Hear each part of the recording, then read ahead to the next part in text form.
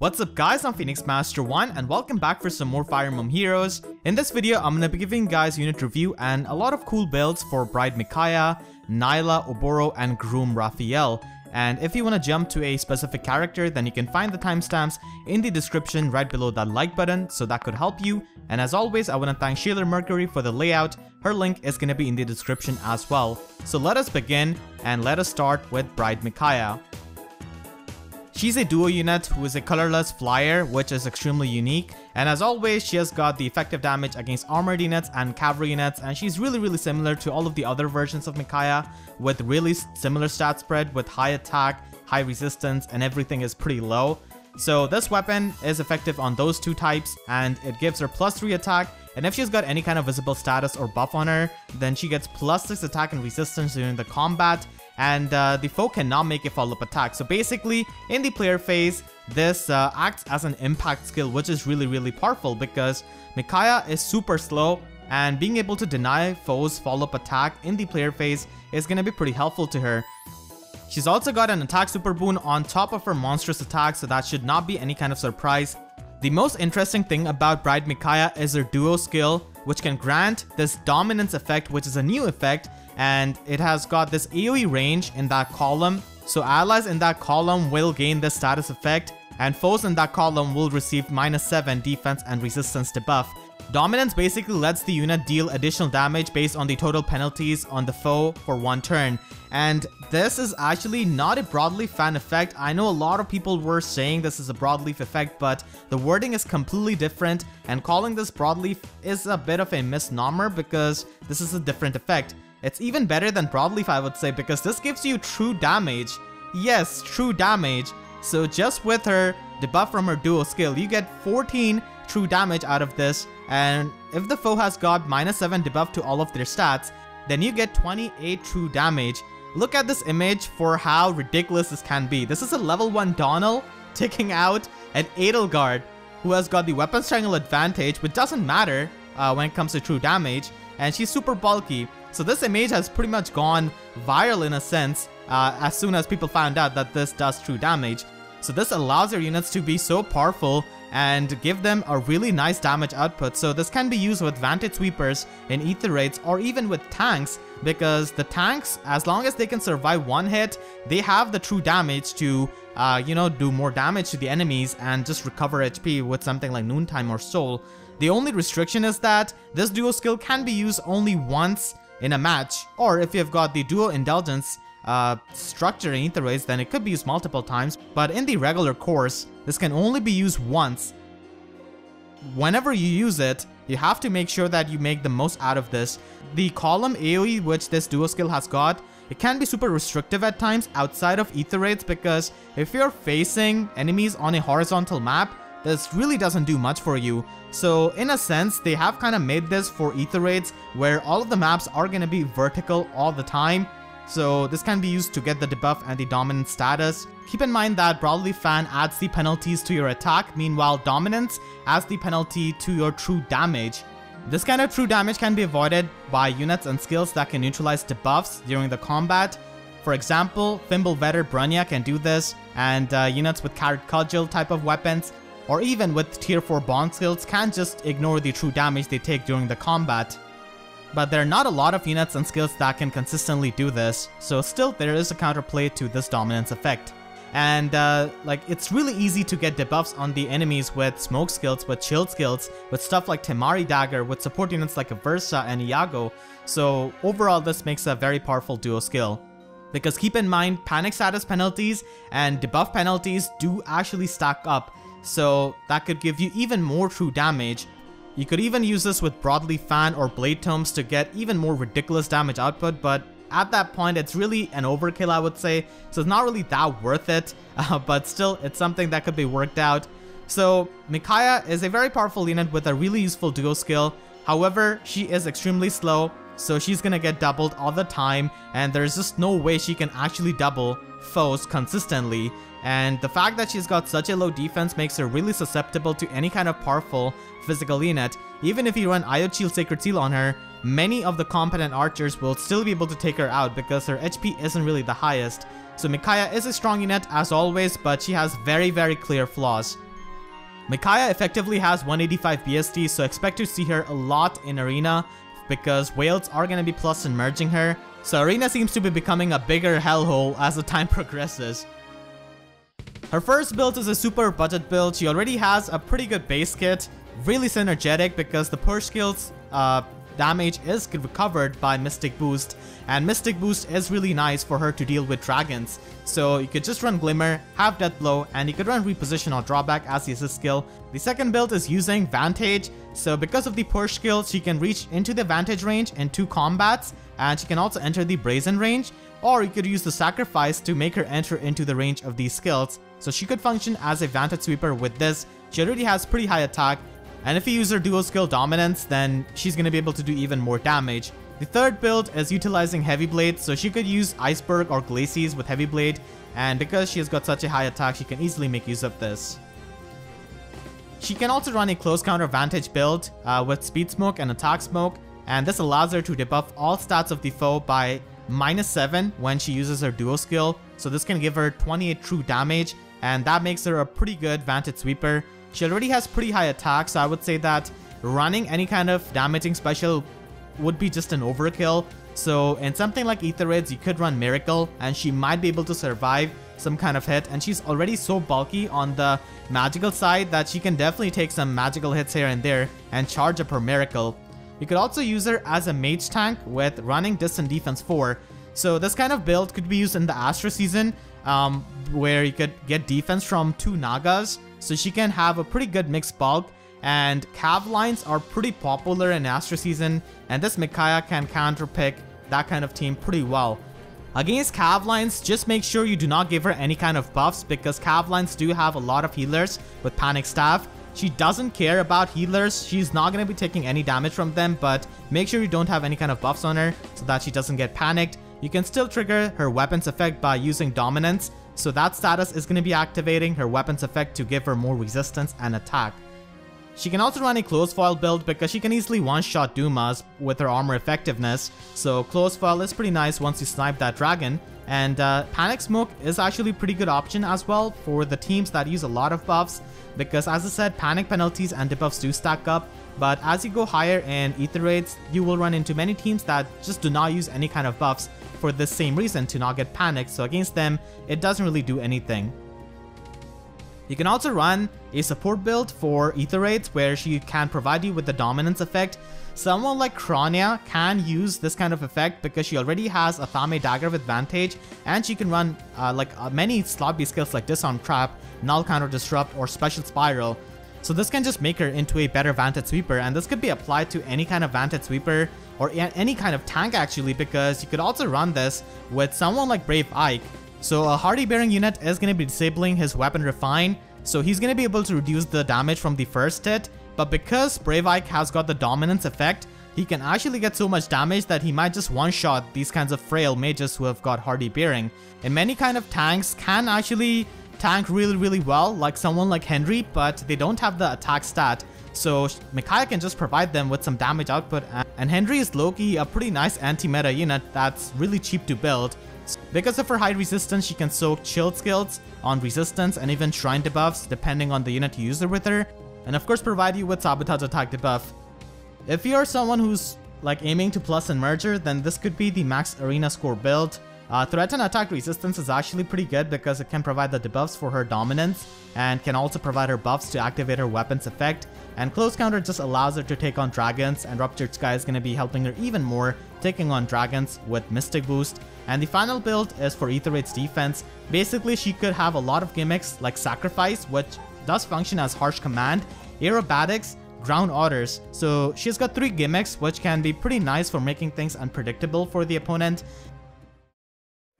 Groom Rafiel is actually a 4-star focus unit on this banner, so it's much easier for you to get him, and he's a fantastic unit because of his Groom's Wing and the fact that he's got a really interesting stat spread. So I'm going to be comparing my speculated stats to his actual stats. It's just something I do for fun. So for Groom Rafiel, I did expect him to have pretty low attack, but he actually has even under 30 attack. I expected him to have high speed, he kind of has that, but he has got way more resistance than what I expected. So he has got incredibly high resistance, actually tying for the highest resistance in the game with Nagi and Winter Fae. So that is just ridiculous and opens up for some really fun options, as you will see with his builds. So Groom's Wing gives him +3 resistance, and at start of turn 1, he can grant -1 special cooldown to a unit who is a support partner of his. So you have to use ally support to make use of this weapon's effect. So this is pretty similar to Veluria's effect, but instead of giving -2 special cooldown, he gives -1, which is not really all that bad because he is a refresher unlike Veluria, so I guess it kind of balances it out. Rafiel is an infantry dancer, so he doesn't get an extra movement upon transformation like Raisin or Leon. So despite what his wings might lead you to believe, he's an infantry unit, and that's a fantastic reference to Radiant Dawn where his wings are permanently damaged and he cannot actually fly. Rafiel, on top of his ridiculous resistance, has a super boon on that too, so that can make for some really fun meme builds, as you will see. And Rafiel's Groom's Wing effect is so useful for Gale Force units because Gale Force can be turned into a 4-turn cooldown special, and it could be triggered in 2 hits if you use something like Heavy Blade or Flashing Blade on that Gale Force unit. And he can be used to set up special spirals, so both in competitive gameplay, in ether raids, and also in in-game content, he does provide you with really nice utility with this -1 special cooldown, and of course being a refresher, he does give you that utility too. Being a unique dancer in this day and age is really hard because we've got free Peony and also Legendary Azura, which give a very tough competition, but regardless of that, Groom's Wings allows Rafiel to be a pretty unique dancer and a really good unit to get as a free-to-play player. Now let's go over some of his builds. The first build is a budget dual ploy build. So he has got ridiculous amounts of resistance, and this could be used with ploy skills, which are available on Grail units. We don't really have easy access to sabotage skills, unfortunately, so if you're running a budget build, then this is what you could do with Fury. You could also run Triangle Adept and just have buffing skills as you could have on a standard dancer, because he doesn't have the highest attack, so that could help him. And the third build is for Infantry Pulse and Gale Force support. So because he's an infantry unit, on top of providing -1 special cooldown to the support partner, he can provide the -1 special cooldown with Infantry Pulse as well. And this can be super useful in Ether Raid's offense for a Gale Force team. He can also provide you with Sabotage Attack debuff, which can be really helpful for triggering Heavy Blade on many of your Gale Force units. And now we begin with some really cool builds for Rafiel. Because he's a 4-star focus unit on this banner, on average in 400 to 500 orbs you could plus and merge him, and the 99th percentile here is just the worst case scenario. So this graphic was created by the Mass Summoning Simulator. You can check that out in the description, it's really good for planning your orbs. So Rafiel can run these kinds of builds. The first one is an Ether Raid's Gale Force build. Because Rafiel is very fast, he can use Flashing Blade 4 to trigger Gale Force, and not having that high attack might actually be useful because he doesn't one-shot units that way. So he can be used in a Gale Force team pretty effectively because he can give the -1 special cooldown to his support partner, and he can also Gale Force himself. And Ether Raids has a lot of really squishy mages, so he's easily going to be able to trigger his Gale Force. Quick and Pulse is definitely required to make his Gale Force a 4-turn cooldown special. The next build is a max resistance meme build with Fortress Defense Res, Fortress Resistance Sacred Seal, and Glacies. This build is just there to show you how much high resistance he can actually get.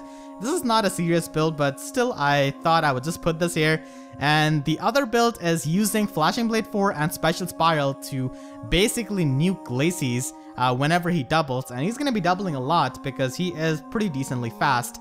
So this build could be run if you want to make most out of Glacies, and because he's an infantry beast, he can get extra 10 damage whenever he triggers his special, and that's why abusing Iceberg Glacies is actually not that bad for him, even though he doesn't have the highest attack.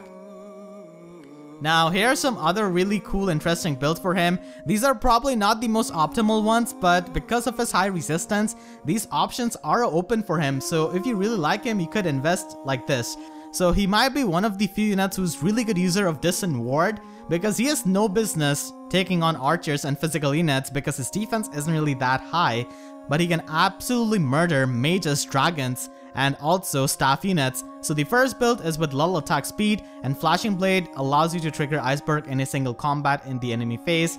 The other build is for instant Iceberg, so once a special spiral is ready, he can retaliate back with Iceberg, and that does so much damage, it's actually ridiculous. so he kind of makes up for his low attack stat. And the third build is using Null Counter Disrupt so that he can take care of Dazzling Staff units.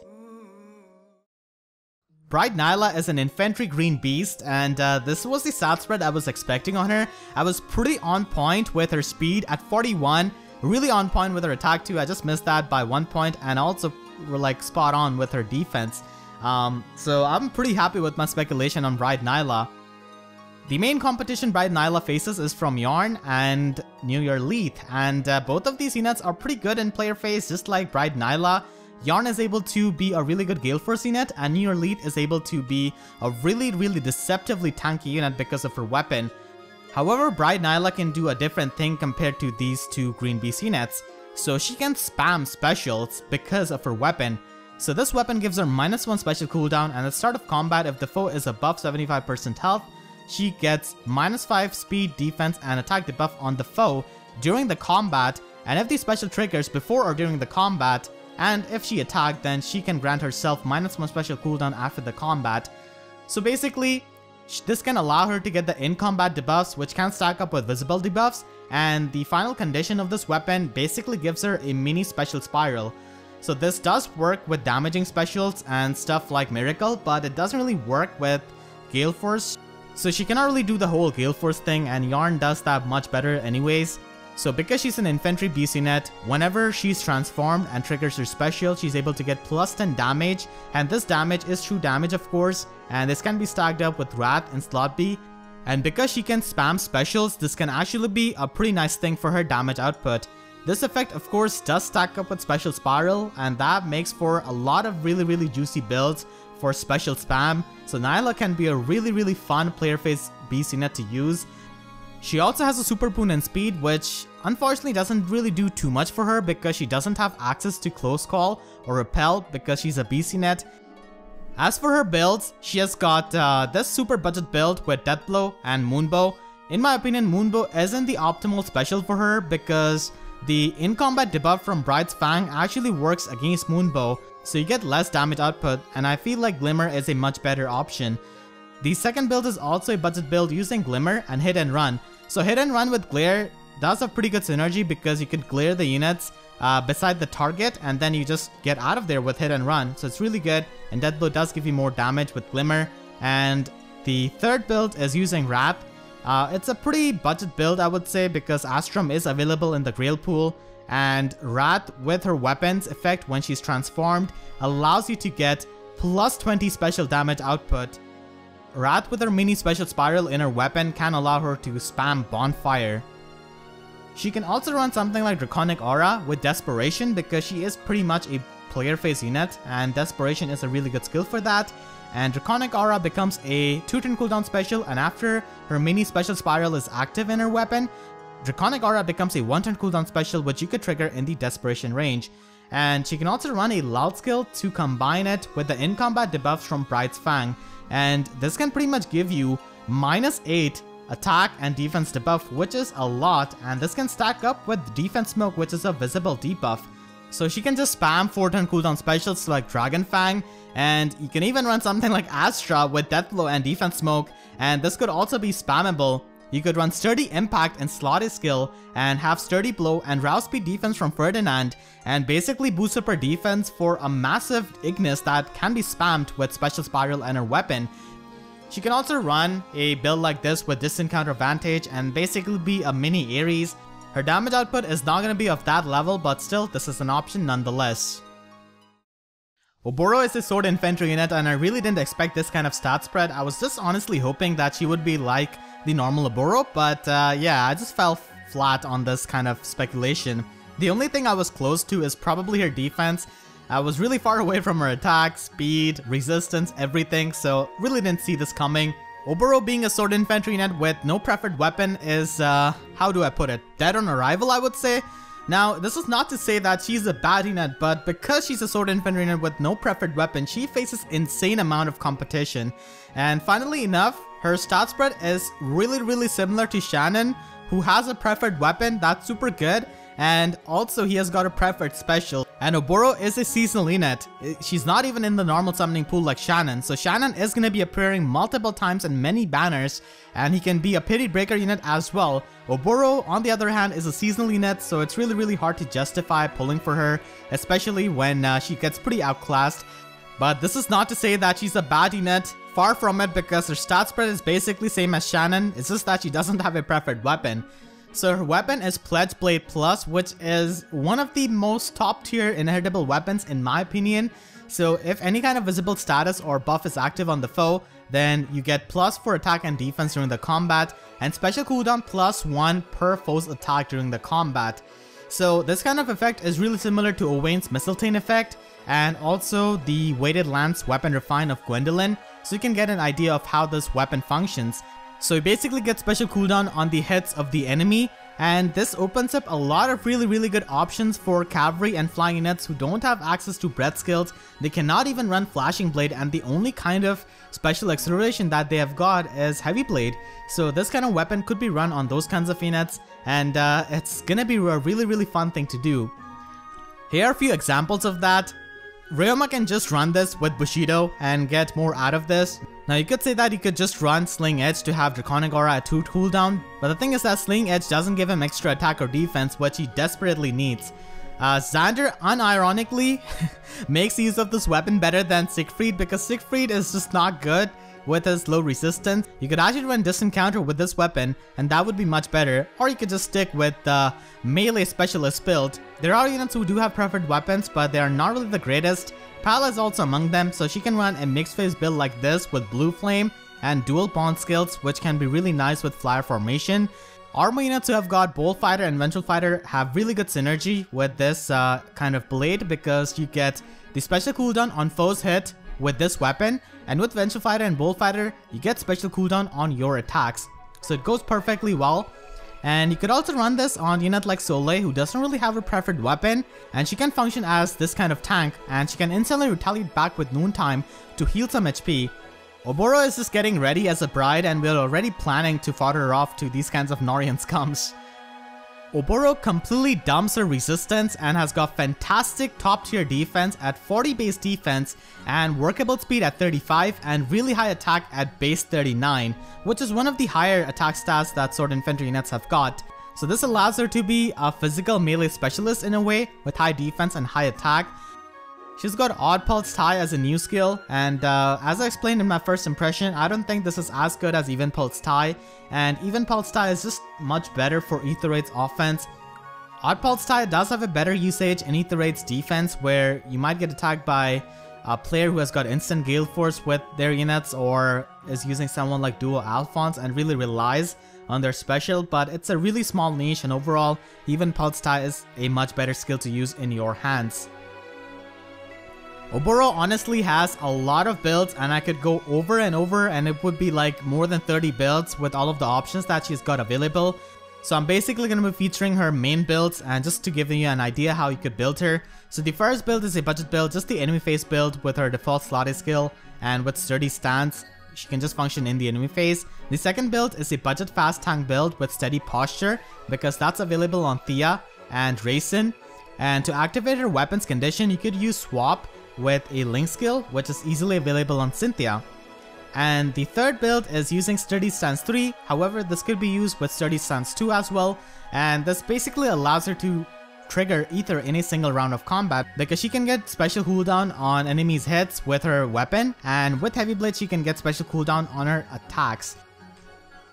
You could also run a build with Special Spiral, and she can just have Infinite Ignis, which is going to be doing devastating amounts of damage with her high defense. And you could always go with the Defense Super Boon, or if you get lucky with that. And she can also function as a mixed phase unit, because her speed is quite workable. So by going with plus speed IV with really high investment, she can work with Null Follow Up and basically trigger Ignis in both phases with the weapon and Flashing Blade.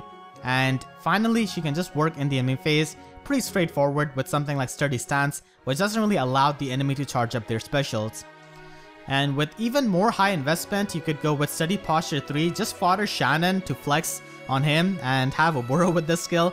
She can get ridiculously fast to make really good use of Flashing Blade and trigger Ignis in enemy phase. And you could also use her as a ultimate tank, but you would have to let go of her weapon and have something like Barrier Blade because she really needs some resistance. She can work with stuff like Close Call and Repel because her speed is workable. And finally, if you just want to flex on archers, then you can run Distant Foil. She's one of the few very good users of Distant Foil because of her stat spread. She has no business taking on mages, and against archers and physical units you can get this kind of buff, and she can just destroy them with a lot of defense and a lot of attack. So that's gonna be the review of this banner. I feel like the star of this banner is definitely duo Micaiah and Rafiel. Rafiel, because he's easily available, can be a nice dancer to add into your barracks, and he does provide you with nice utility and support depending on what kind of units you run with him, as I showed you. And duo Micaiah's duo skill is absolutely busted with that true damage. Can just give any kind of ally such good damage output and opens up a lot of options. Even as a one-off copy, Micaiah can be very powerful, and I'm someone who has used Brave Micaiah in Ether raids and have constantly got to tier 27 by just using a unmerged Brave Micaiah. So this kind of duo Micaiah can definitely do even better, even when she's just unmerged. But the thing is that it's really hard to get merges on these kinds of units, and there's no guaranteed 5-star unit after 40 summons, so that could suck, and that could just take way more orbs than you actually planned to get one of these units that you really want. If you already use any kind of Broadly Fan user, then I don't think you really need Brave Micaiah because Broadly Fan is way more consistent and can work on any turn instead of the duo skill which only works for one turn. So that is gonna be it for this unit review and builds. I hope you guys enjoyed. I want to thank all of my YouTube members for their support.